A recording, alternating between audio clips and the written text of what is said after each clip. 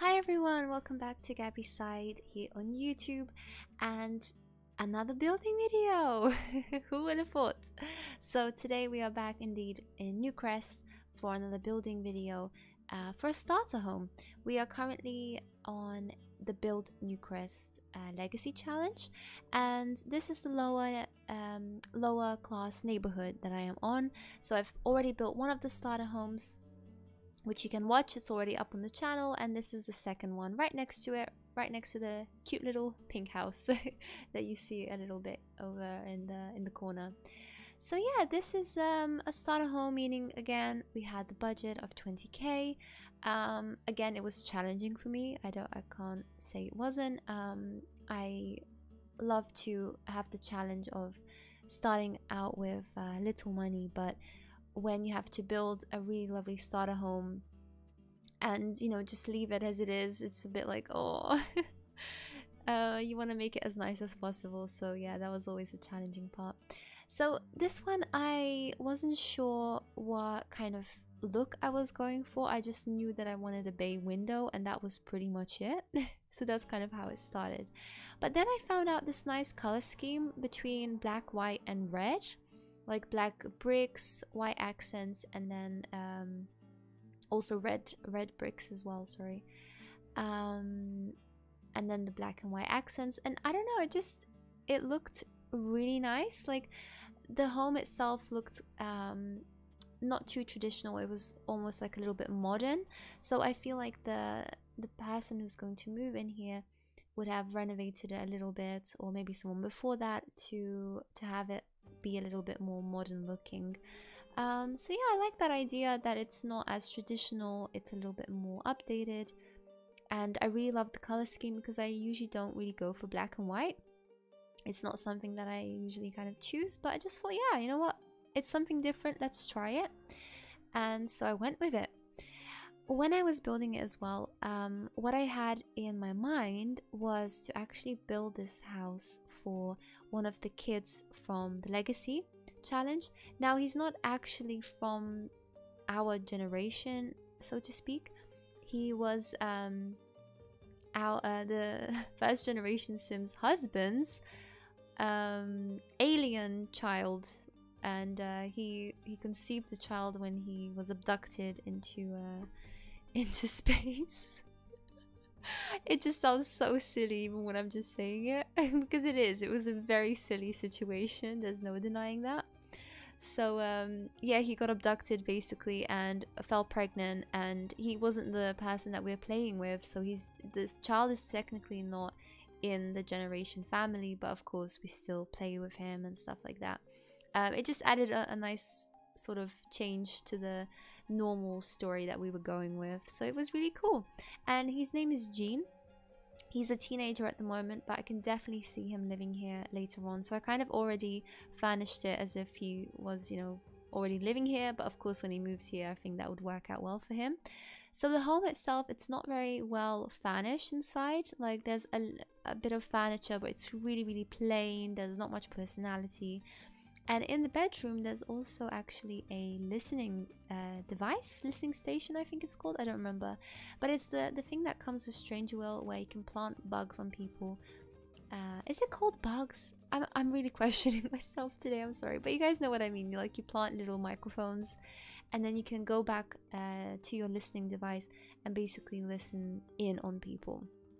Now, the reason why I chose to go with this is because Gene, I think, is struggling a lot with his father's death. So the dad who gave birth to him, who was abducted, he has passed away.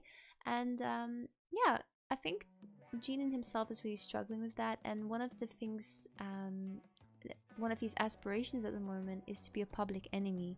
And I feel like he would go down that route a little bit because, he doesn't know his mom. She's just up in space somewhere, just doing her own thing. She doesn't really care, probably. And his dad passed away. So for him, it's probably a tough time, and maybe he's, hanging around the wrong people or getting the wrong influence. And yeah, he's probably gone down that sort of route. So I thought that was kind of interesting. His home inside, it's yeah, it's nice. Like you can see that it's a nice new home, but that is just maybe not very well looked after. So there's a little bit of a mess on the floor, and it's just, yeah, as I said, not really furnished that well. And yeah, I don't know, I just like the idea of that. And that also made sense why maybe the home would be like a starter home, because once he moves out he might not have as much money with him and stuff, so he kind of left the home how it was, what it already had inside. And yeah, he's probably spending more of his money on like the listening devices and, you know, things like that. So yeah, I just, I don't know, I thought that was a fun sort of alternative to just, you know, moving a family in here, and also gave me more freedom with the budget as well. So I was glad about that. So it's also a 1-bedroom sort of home, not too big either, but you can easily extend this actually where the chimney is. That's a nice place to extend out the house and, you know, even make a second floor, for example. So a family could easily live in here. In terms for Gene, I don't know if he would be a sort of family person, a family sim. I don't think that's his priority by any means. He'd probably concentrate more on his career and, you know, just dealing with the loss of his dad and kind of the mystery that is his mom. So I feel like there's a lot of things that he can process first before sort of concentrating on family life. So for now, this little place is enough for him. But yeah, so here comes the red sort of tones in the home. I really like this. It's such a cool contrast to, you know, the previous starter home we did, which is right there next to it, which is all cute. And yeah, I don't know, it's just a really nice contrast. I like that a lot, and it gives personality to the home. It definitely does. And you know, in my mind I imagine that because his mom is literally living right next door, she would kind of try to keep an eye on him, and so his bedroom would be like really off zone to everyone, like nobody could really go in there because he's keeping, you know, his listening device and like records as well, and he's got like everything there. So yeah, I think that's an interesting sort of way to tell his story. Like he's keeping some secrets from his family and dealing with a lot of loss in his life and a lot of confusion and things like that. But yeah, for me it would be interesting to play him because I don't know, I rarely make sims that have that aspiration, like, or evil sims. And yeah, I don't know, I just never play that way. I always play like really good sims, family oriented, that kind of thing. So now it's, you know, the challenge is kind of forcing me, I guess, to play different traits and have different aspirations as well, which is really fun. Because yeah, by myself I would never choose that by myself. So it's fun. I love the idea of it, and yeah, I've just been enjoying it a lot. I really have. I can definitely recommend it if you guys, you know, are thinking of things to do on The Sims at the moment, challenges to try. This is definitely one that I would recommend. I guess if you don't enjoy building as much and stuff like that, then maybe it's not as fun. But I mean, to be honest, you could still also just kind of you know, download lots from the gallery and kind of make it your own, so you don't really have to do the building if you don't want to as well. But yeah, here we go. So this is the sort of basic layout of the home. Again, open floor plans, so you've got the kind of living space where the fireplace is here. And I'm again using the eco-living furniture. I know, I'm sorry, but it's just too cute. I can't help it. The furniture in eco-living is really nice, and I just enjoy using it. I think it's really cute. And I also thought, you know, maybe his mom, I don't know, had like spares of the furniture, or maybe he bought the furniture and he gave like one of the armchairs to his mom or something. So in my head, that's kind of the idea that I had as to why they both have the same furniture, I guess. So yeah, here we are moving on to the kitchen. Yeah, I wanted to have this little archway here in the entrance, but then it didn't work out with the kitchen space. It just looked really weird. Like you enter the home and the kitchen is literally right there. So I added a little arch just on that side wall, and I think that works much better. Yeah, it just makes more sense. But I like the little entryway that I've placed here, and I also put little hooks on the wall later, so you can just imagine like people taking off their coat and leaving it there and stuff.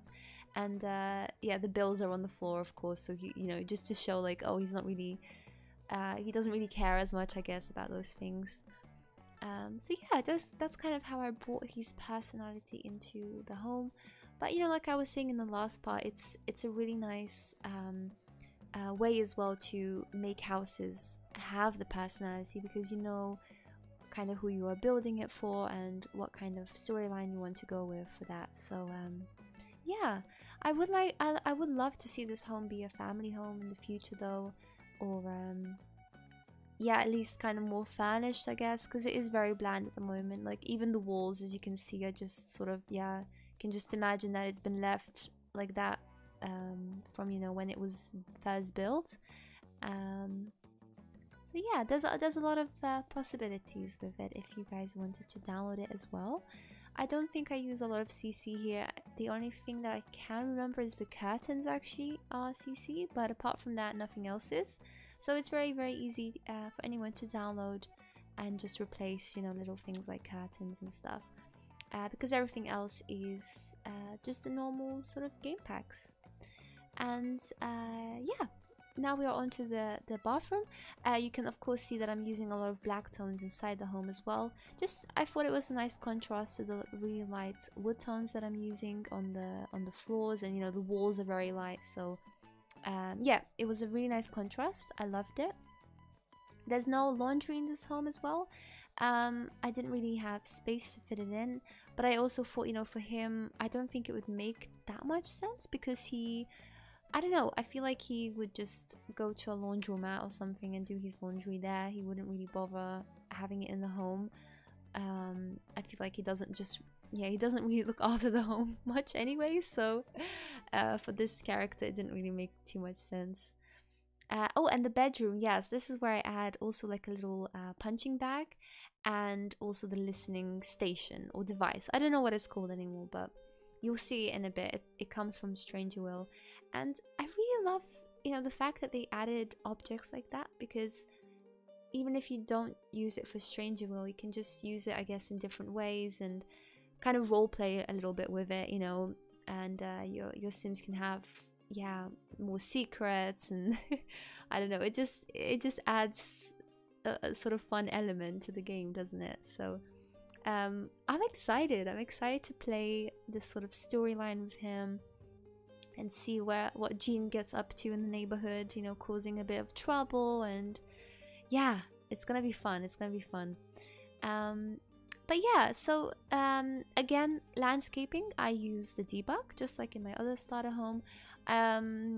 For me, I just think, you know, of course you can leave the lot empty, you know, without the landscaping, because technically it's cheating because I'm not paying for any of the plants or trees. But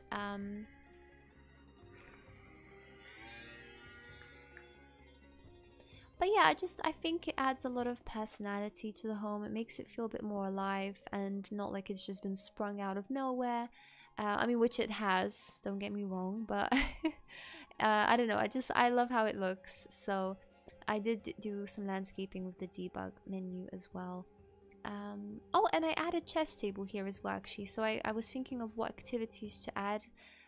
So I added the bookcase and also a chess table, because I think Jean is a bit more of a logical thinker. I don't know if he has a trait for it or something, but I remember that he wanted to kind of level up in that. So I thought, oh, why not? There was space left anyway. But yeah, I love how like weird it looks, you know, it just looks like it's not completed. It's just interesting. I don't know, I really love that. I love that about the home. The kitchen is very, very black, but I don't know, I guess it goes with the whole feeling of the home. But yeah, I'm rambling on so much. I'm so sorry, guys.